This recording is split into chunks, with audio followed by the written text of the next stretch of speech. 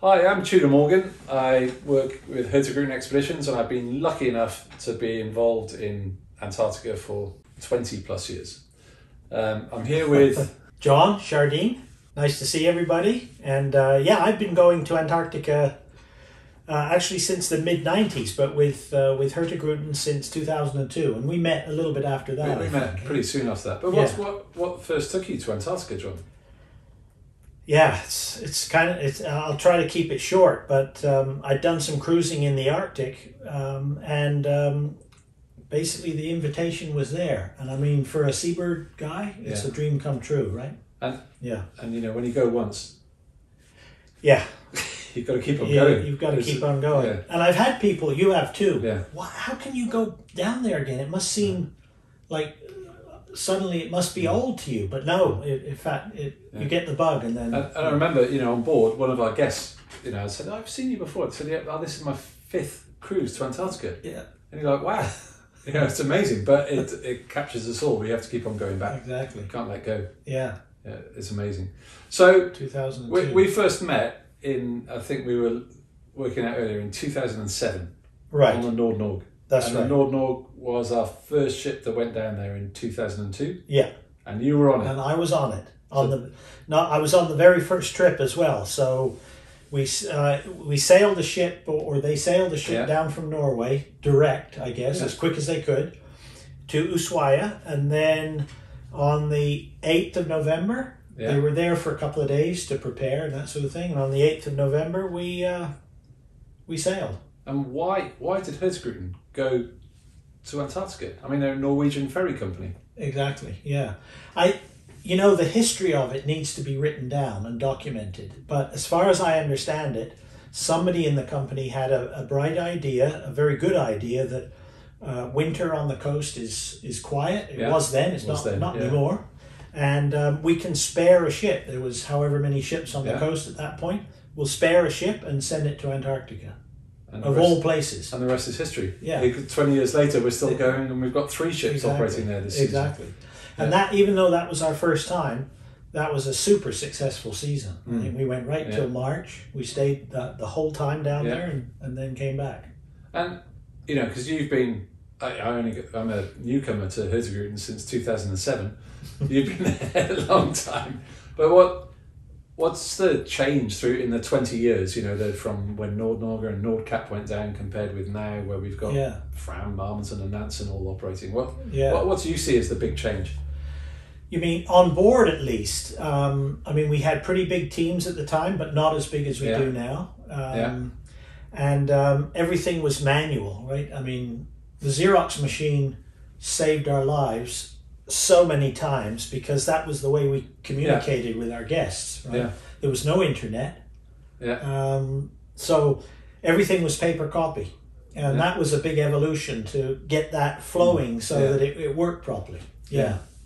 And I think the thing that I've really noticed in my time, and I did a few things before Hurtigruten in Antarctica, but the really big thing I've noticed is, back in the early days, we're sounding really old, a bit grey now. But back in the early days, we had, we just took the ship there, and the destination spoke for itself. Exactly. So the program was, we're going to go to A, B, and C, and have an amazing time, and everyone did have an amazing time. Yeah. And in terms of preparation, I feel that our trips now are a lot more curated. We have a plan. Totally. In terms of the content we deliver, we have amazing ornithologists like you, giving incredible lectures, but also backing that up with other activities, whether it be in the science centre. Well, I guess we'll talk about the science centre and our ships in a bit.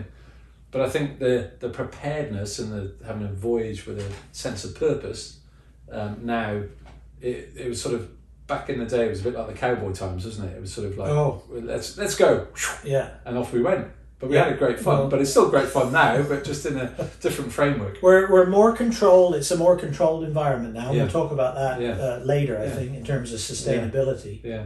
But in terms, I'm very involved with IATO, which is the International Association of Antarctica Tour Operators. Well done. And that started in 1991, which ran in parallel with the Antarctic Treaty Committee for Environmental Protocol. Lots of acronyms, but that spelled out that any private sector tourism to Antarctica should have an educational element. So for me, that's kind of where our education programs on board were born, because you couldn't just go to a place and say, speak for itself. We had to justify going there for our permits. We had to tell the guests what we were doing. But in terms of, lectures and things, which we still do a lot of now, I remember, the old slide carousels. and then fall out, and it'd be like click, click, click, and a rolling sea with a screen hanging and rocking. Yeah. Yeah. It really did happen to me once. I remember where I had all my slides. And by the way, putting a slideshow together in a carousel is the best way of getting seasick, I think, of any. Well, that's a big improvement. No slides, all PowerPoint. That's a big improvement. But then, of course, the ship rocked once. It wasn't on one of our ships. Our ships are very stable, and I've never had this happen on our ships. But another ship I was on, it rocked, and of course, all the slides went. No way. It was like 59 pickup or whatever you call it. Yeah, that was it. That was the end of the lecture. That's it. Right, everyone needs to lie down now, feeling a bit sick. Yeah. In terms of, the guest preparedness, we were talking about IATO and talking about education. Now we do operate under more guidelines and procedures for sites. As an industry, we've come together and produced site guidelines, and we've had a hand in those site guidelines in terms of how they're operated and how we work. And have you seen that as a big positive impact in leaving no trace? Or absolutely, for sure. I mean, we were very careful in the early days as well. But I think the skill of what we do partly is that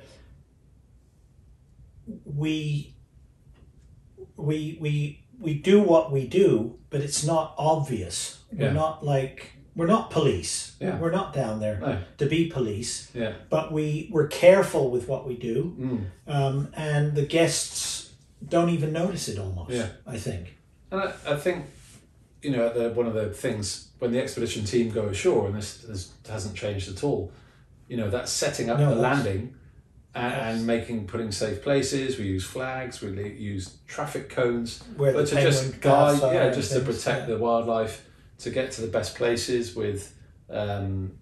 get the best places in view for the guests, and position you near a penguin colony, and you can talk all day about penguins. And that part hasn't changed in a sense. But I think what we do, we make a lot more connections when we're on board in terms of the history part and the science center. Like you said, we talk about that. We're going to talk about that more. Art, we connect, and it's multi-dimensional what we do, I think, on board, more now than we used to. It was very much, we're on a landing, we're going out landing. We didn't cruise much back then, did we? No, it was just all landing. Everybody wanted to go on land.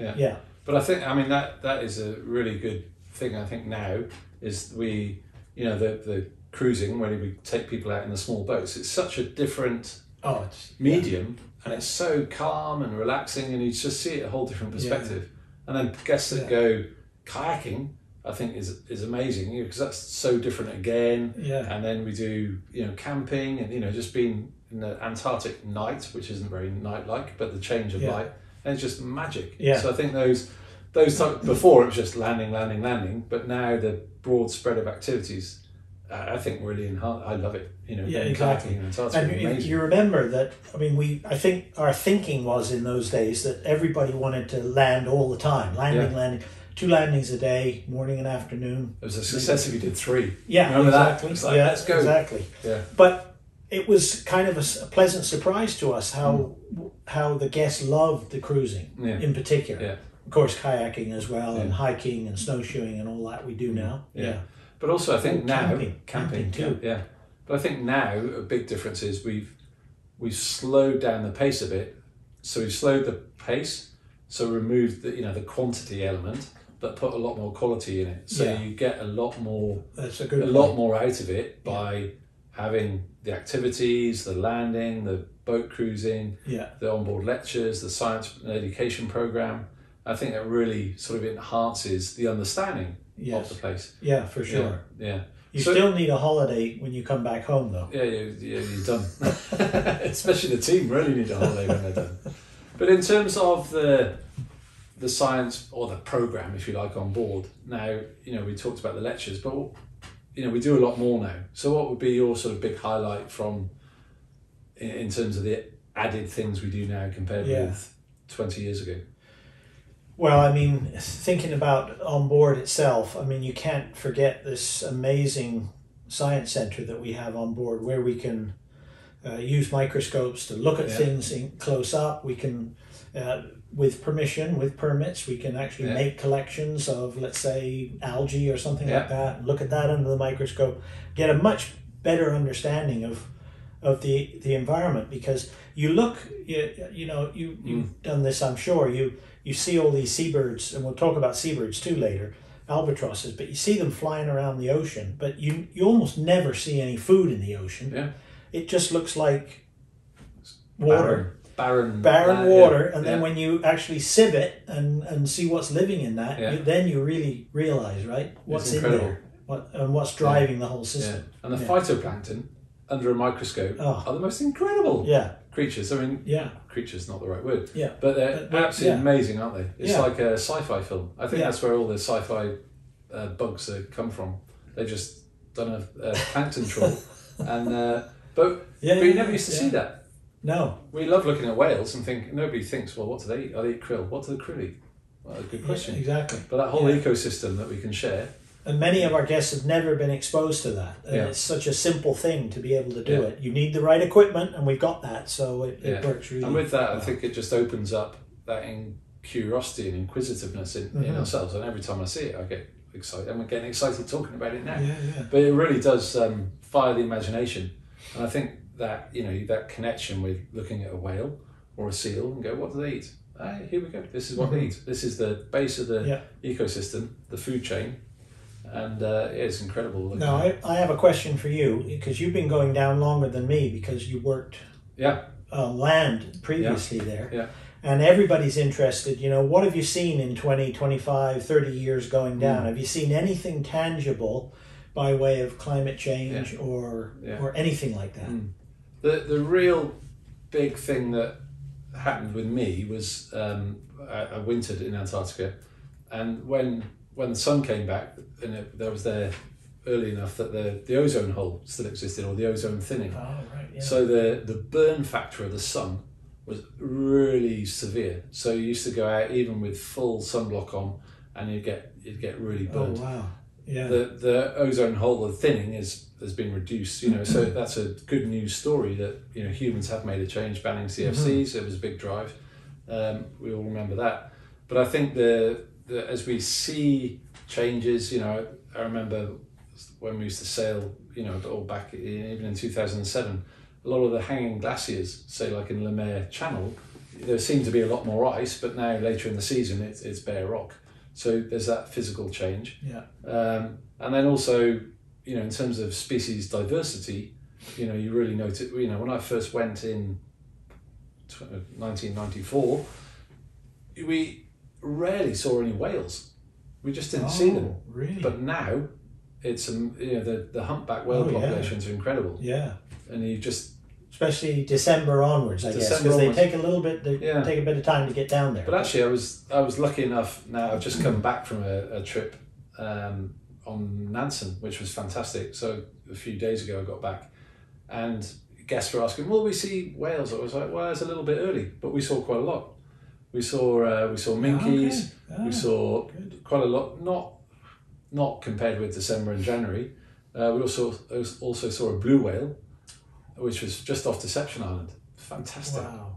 Yeah. It was hot. Well, it was a blue whale. You could just see that you don't see much of whales, do you? Especially a blue whale. Yeah. But it was definitely a blue. Oh wow. Yeah. Yeah. Fantastic. Yeah. So, but you're the man to talk about penguins because you're a penguin specialist. I mean, the thing that jumps to my mind is in the later years how much snow falls in the wintertime, and when you go down early. November, let's say, how much snow is sitting on top of the penguin colonies compared to 20, 25 years ago. And I think this year is a classic example of that, right? We've got reports of the hut at Port Lockroy being completely buried covered, under 2 meters, and Damway too, I think. Yeah. But I think this year, I think with the winters, there hasn't been so much ice, and it's not, there's no. Somebody has probably done some analysis, but particularly this year, there was very little sea ice. Sea ice, right. So you got a lot of precipitation because the warming of the sea was warmer. So you just got lots and lots of snow. Whilst and we wouldn't even try to go south of the Lemaire Channel this early on. No. But now there's less sea ice, warmer temperatures, hence more precipitation, which is ironic because Antarctica is past a desert. Exactly. Because it's very so low precipitation, but the precipitation on the edges is high. Especially now. And warming, you think warming, why is it snowing more? But that's the reason, more humidity and In terms of the success with the penguins though, I mean, we seeing a greater breeding success or less with the snow? I mean, honestly, I don't think it's been studied that well in terms of a direct link to breeding success. What it does do though is it shortens up the season. Because they can't get going. They need bare rock to lay their egg or eggs. And so they wait. And if that's December, they've got a fixed amount of time to incubate the egg and bring the chick off. And that could be April. And if they're lucky and they have a warm fall, autumn, then they're okay. But if not, if winter comes, then they don't have enough time. And it's pretty cruel, isn't it? Because the parents just go, we've had enough now, it's cold, we're leaving, and they just leave the chicks. Exactly. And say, right, guys, and girls, if you want to feed, you've got to go swimming. But then they've still got down, so it's really harsh.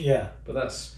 And then I think the other connection is with krill, because many of the species of penguins really focus on krill as a food source. Gentoos not so much, and generally there's less krill for whatever reason. Maybe they've moved. And so the krill specialists like chinstraps and adelies aren't doing so well as they used to. I think that's another thing that's changed. There's the Petermann Island, exactly, where we used to. Well, we still go, but we used to see a lot of Adelie penguins there. But now I think there's one or two, but it's been taken over by Gentoos. Why is and that's an indirect effect from exactly what you're saying. It's a classic effect, And I think there it seems to be that the Adelies are more focused and specialist for krill. The krill isn't so available now as it used to be, and Gentoos are much more generalist. They'll eat fish and other things, and they're loving it. They're loving the warming conditions. It is really, and I think that's a big change. Well, both of us have seen in the change in how the Gentoos have moved in. I remember, we talked I mentioned the Lemaire Channel, but I don't remember 15, 20 years ago, 25 years ago, seeing Gentoo penguin colonies in the Lemaire Channel. But there's those ones as you go south up on the left-hand side that you think, they're really just desperate to find any real estate that they can nest. But I don't remember those. I mean, I don't know whether it's my, memory gets challenged. No, I think they are increasing. And I mean, I think the most southerly colony is on Petermann, at least on the peninsula, right? Do they get any further south than there's some on Winter Island near Vernadsky, I think. Okay. Yeah, I think so. But they're slowly going further south, so, you're right. Yeah. But then when you go deep south, like we can do now, with two of our ships at least, then it's Adelie, Adelie country, right? But back in Nord and Nordkap, but we didn't go that far south with them, did we? We just sort of did. Petermann was about it. Vernadsky, that was it.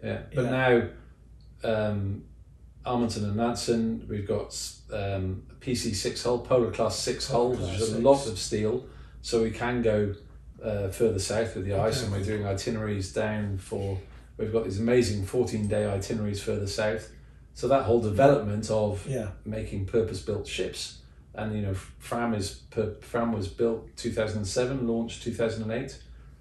So they're expedition vessels, which I think is a big change as well, because Nord and Nordkap were, they ran from the Norwegian coast. They were built for the Norwegian coast. Whilst now we do have those purpose-built ships to really enable us to. It's amazing those ships did so well when you think about it. They were taken off the coast with really a different purpose built for the coast with a car deck, for example, and yet the seasons were incredible. But I think from the, I remember on Nord Norge, to get in the boat, you went down into the car deck. Right. You went out of sort of the pilot door onto a sort of rickety aluminium. It was about this. But it all worked. Yeah. But now we have the purpose built. We've got the tender hangar where the boats are stored. We've got the side of the ship comes down, which we call the tender pit. Exactly. So it's all purpose. So that the safety, the guest experience, the guest flow, is so much more easier for the guest now to just it is and which makes it easier for us in terms of delivering that experience. So I think that's a really good thing about having a ship. And I mean we've been really good at learning. Every landing, every year, every season we learn more, and you can really see from. I wish we had some snapshots from the beginning.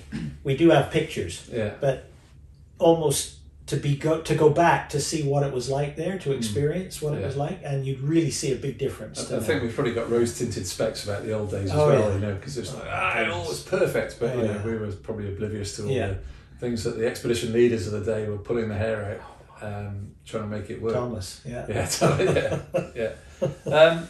And then in terms of that ship, the Amundsen and Nansen are now the hybrid vessels.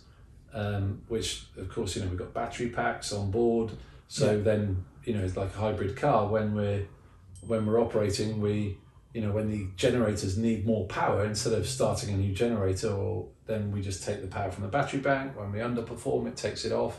The heating system, the hot water on the ship for everybody's showers, for example, does it come from the? It comes from the heat, from the waste engines. Heat. Oh, that's neat. So the efficiency of the whole design, it's just so we are. For a ship a similar size and weight and everything, we're burning about 20% less fuel by all the technology in the ship. So I think that investment in that process is a big change as well. So if we say, and I think we practice what we preach, that in terms of we're the most sustainable operator.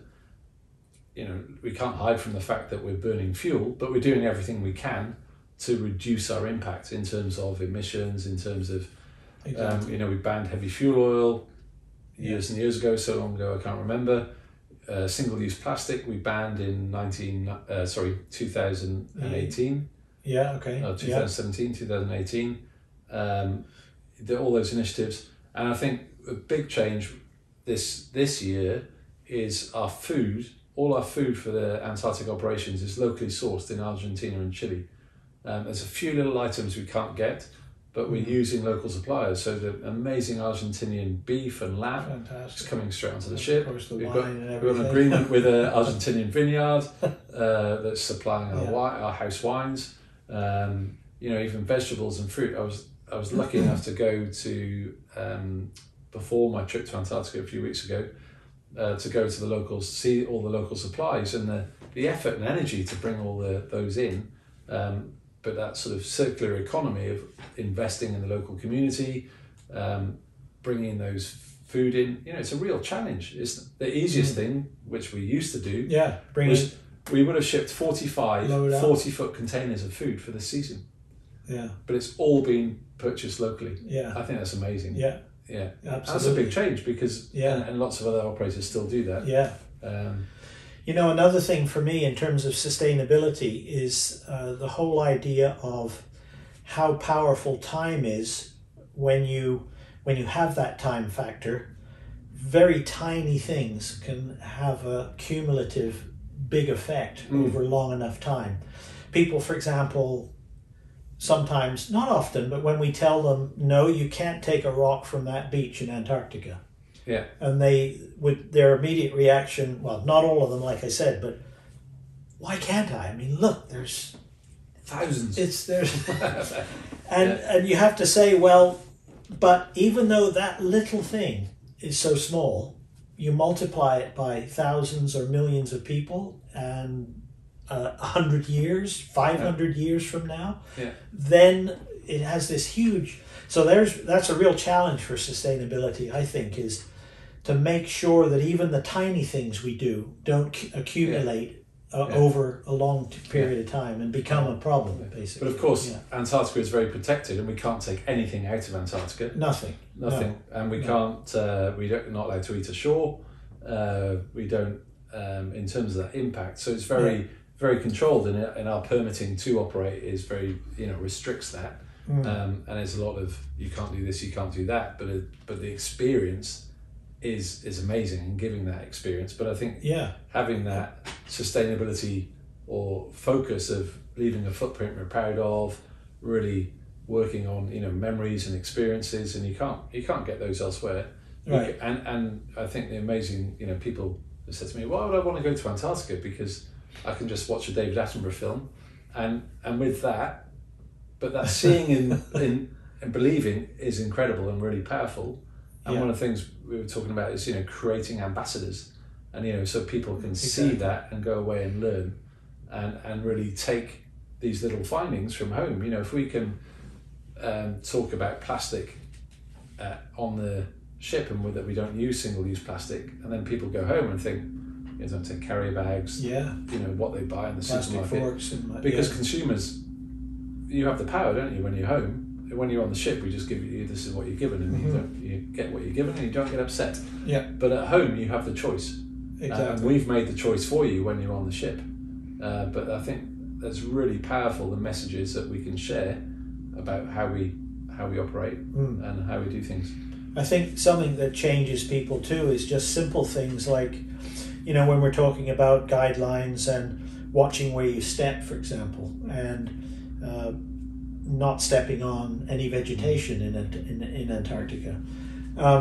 That makes people think, right? Because why can't I step on that? I step on my lawn at home.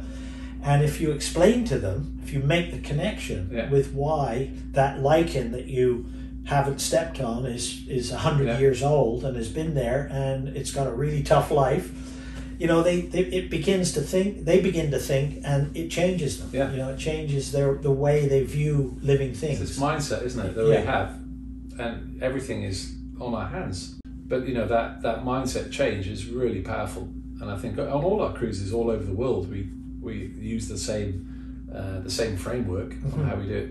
I think one of the things we haven't talked about, which I think is a really big change, is in our science program. That we have we dedicate cabins to guest scientists, and I think those guest scientists really add to the guest experience. They also, we're giving the ship as a platform for them to do their work. When we talked about whales, and I know we've got lots of I know we'd like to have loads of bird scientists, but we've got lots of whale scientists, particularly this year, looking at the health and genetics of particularly humpback whales. Doing survey data, because there's not much known about the Antarctic population of whales.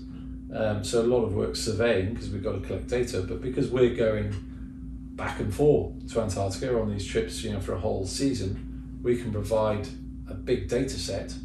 Well, not us providing it, but the scientists doing that. So there's a lot of projects, and then when they come back on board, and then they share their experiences, they share what they've seen with the guests. I think it's really it's powerful. It's first-hand science. Totally. When you look at our expedition teams, many of them are professional scientists that have decided to make a career change or whatever, and become educators essentially. But the guests are interacting with them all the time, of course, on board, but to see a working scientist, somebody who's right in the middle of it, doing their trade, doing their business on board, doing all the sorts of things they do, that has to impact the guests, I think, because how many of them are ever exposed to this? Many of our guests are a little bit older. They haven't been to university for 40, 50 years.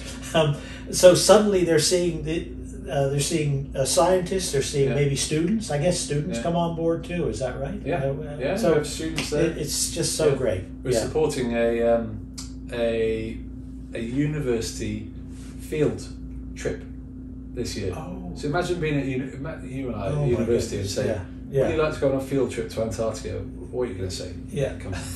It's like, be amazing, wouldn't it? What an experience. Right. Yeah.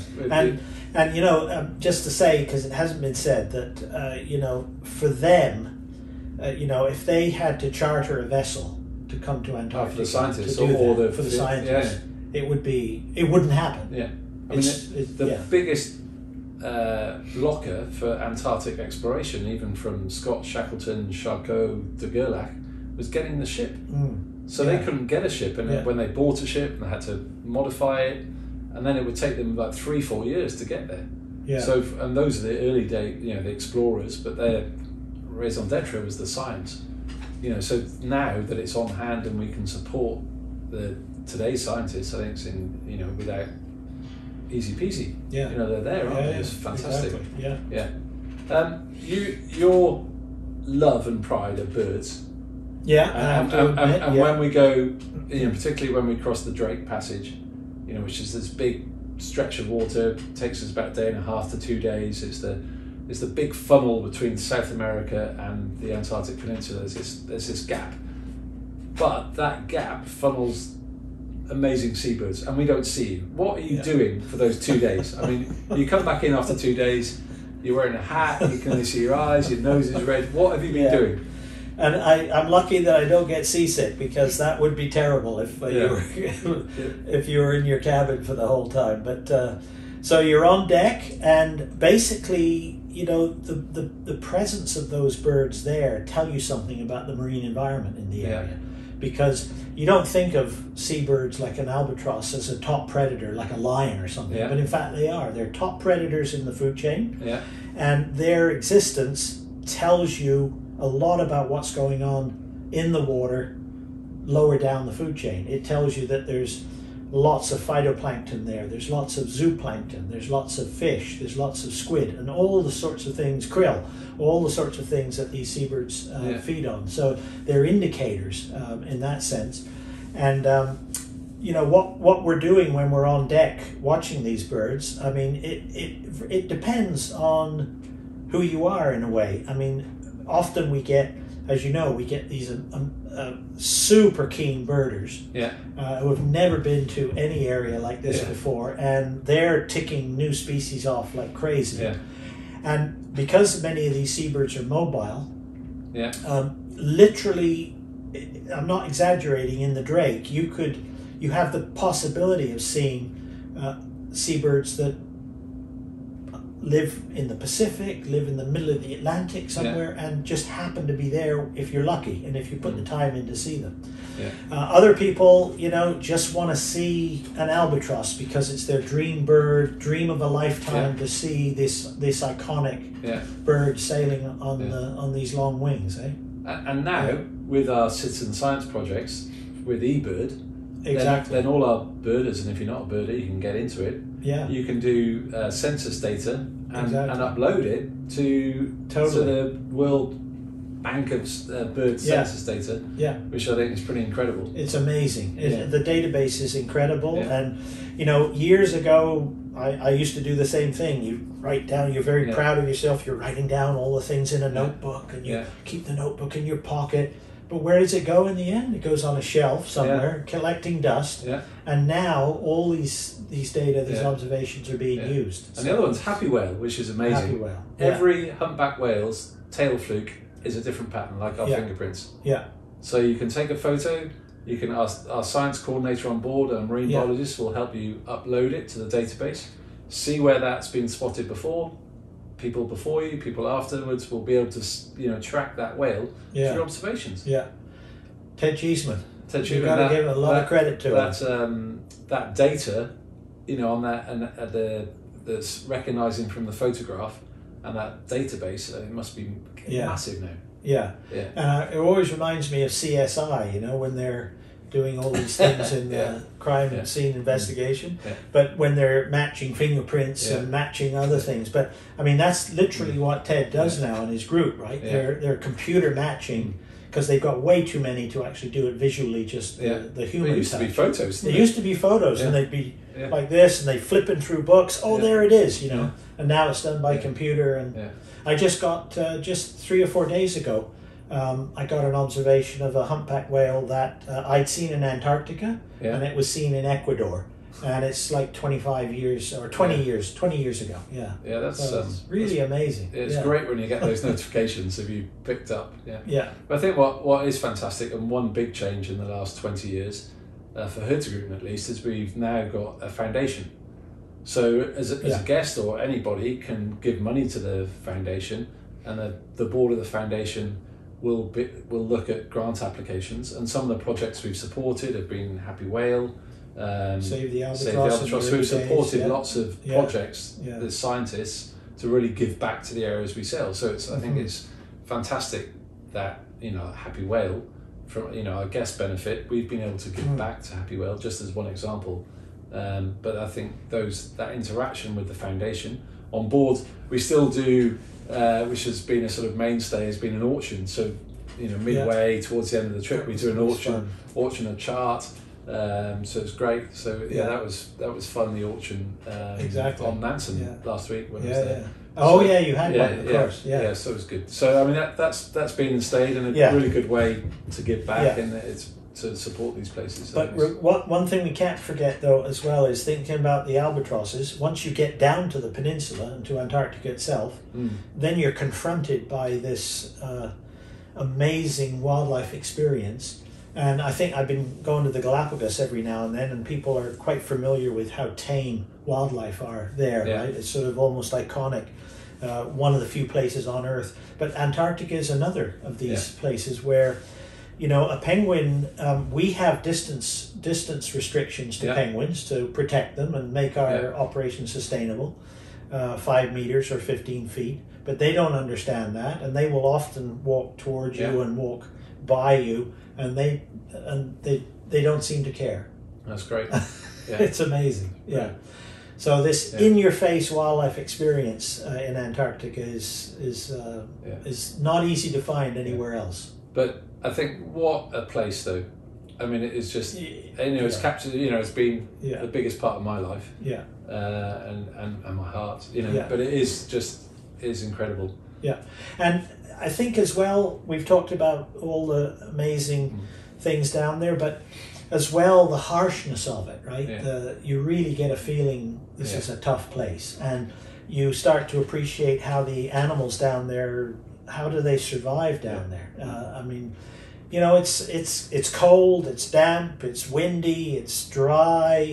Many of the times, it's a harsh place. And what hasn't changed is we always talk about Plan A. So we have a plan that we like to stick to, but the big control is the weather.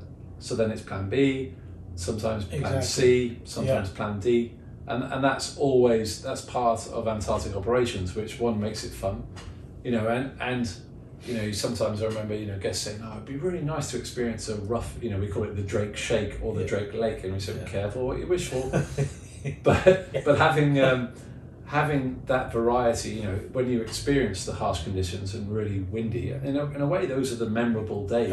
When you go onto a landing and you're like, it's really cold. Yeah. So, John, we've talked about it. We've got some great questions from our audience.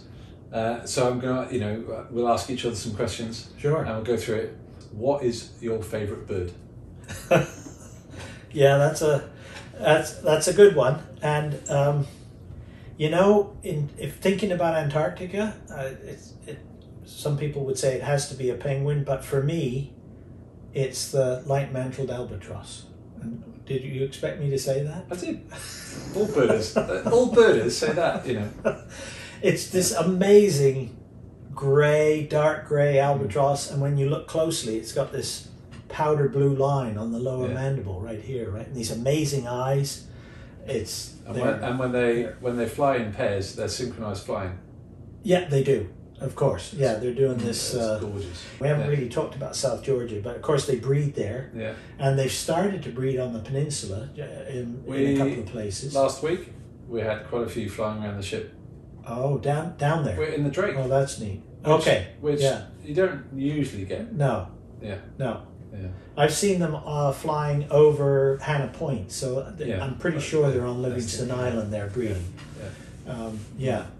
And I have one for you, and it involves all the stations that we see down there, and we do visit stations every now and then. And you were involved in a British one. Why are they there? Yeah. I mean, why do governments put scientists in Antarctica? Yeah. As part of the Antarctic Treaty, Antarctica was designated a continent for science. So as part of the International Geophysical Year, 1957, late 50s, that was a real push to try and understand Antarctica, and that kind of started the data. So countries that were really serious, if you like, then they realised they needed bases to do research. So most of the bases there are hubs for science, but then as part of the Antarctic Treaty, if you want to be a consultative party, if you want to be a part of making Antarctic legislation, you have to have an overwintering Antarctic science base. Oh, okay. So you've got to stay over the winter. So you've got to stay there, and so that's your way of contributing to the continent for science. Yeah. So there's a number of different bases, and then a lot of things I was involved. But when we first met, we were going to Port Lockroy, which is now run by the Antarctic Heritage Trust.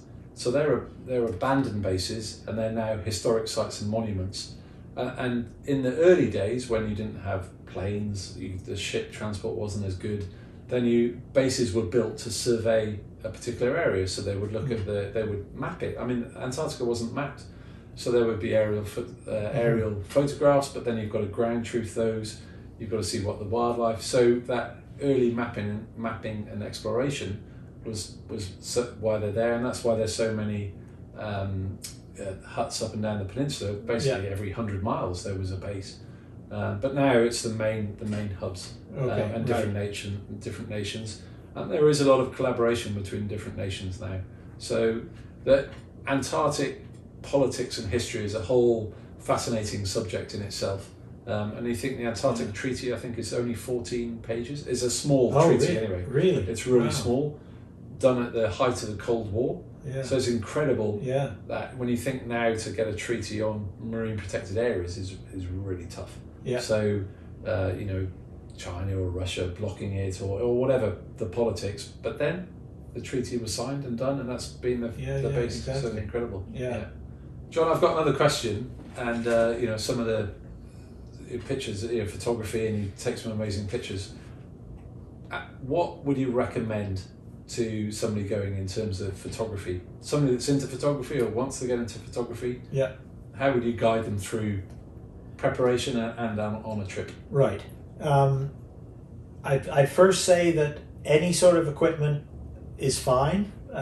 You don't need to bring a big lens and a big camera body with you. You always do. I always did. But a lot of people these days bring in iPhones and phones, and they're getting fantastic results. So just being there is most of the battle. Yeah.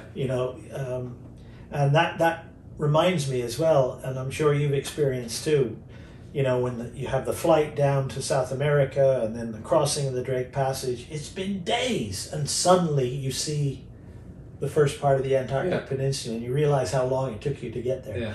Yeah. One thing, the light is incredible down there. So watch for light, especially early in the morning and late in the day. Yeah.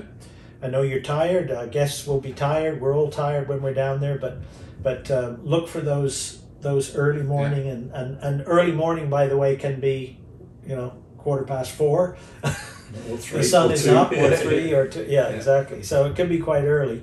And the other thing as well is what makes it quite challenging as a photographer is the contrast down there, the contrast of light. Yeah. So you have lots of white, and you have dark penguins against a snowbank, let's say, or an ice, a glacier behind them or something like that. And that becomes, but there are ways of doing it, ways of accomplishing the or fixing the problem, I should say. And we've got this incredible photography program on our ships with professional photographers on every trip. And they really work with the guests to make sure they bring home the best memories they can. So say, ask a man that knows, or a woman that knows, and say, ask the photographer and say, how do I take that? Exactly. And use the resource there. Yeah. Yeah. Exactly. Yeah. But taking those memories away and being able to show your kids, so your important friends, for people. Yeah, no, fantastic. I wanted I had something I remember you mentioned a while ago, Tudor, that caught my attention when you said, and it's the perspective with the Antarctic Treaty and that sort of thing, that the Antarctic basically is a big wildlife preserve or reserve. Wildlife reserve, yeah. And when you think of it that way, it's amazing, right? Yeah. Not only the size of it, but the richness of it, what's down there, and how powerful that is. Yeah. And being a good Brit, it's 52 times the size of Britain. Yeah. 52, I mean, imagine that. It's massive. Yeah. The size and scale of it is just, we, on our voyages, we're lucky, we think we see a lot of it, but actually we're just touching the edge. Yeah. And of course we're going by ship, and Antarctica is a massive continent, so we're only seeing the coast. But it is the richness is mainly on the edge. Like you've been on the ice cap, have you? Yeah. Do you see anything on the ice cap? Like not in terms of wildlife. No. I mean, maybe the skua or something? The odd skua and the Antarctic petrel. Oh, okay, fantastic. Flying in. Sorry, snow petrel. Yeah, snow petrels. Yeah. But not much. Not much. So it's really around the periphery. That's where the life is, That's where the food is and the life is. It's incredible. Yeah.